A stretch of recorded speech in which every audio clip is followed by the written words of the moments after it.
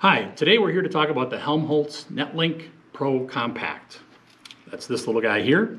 It looks very much like a PROFIBUS connector. However, what it does is it allows you to connect your legacy S7 PLC to an Ethernet network. So that could be for programming.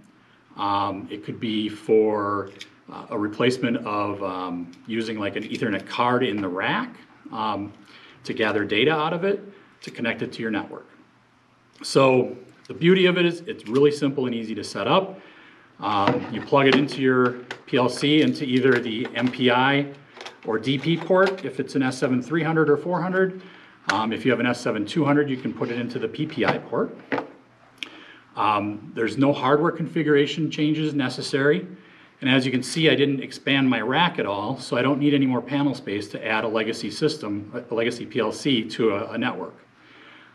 It's less expensive than a CP card that goes into the rack, and is compact and easy to use.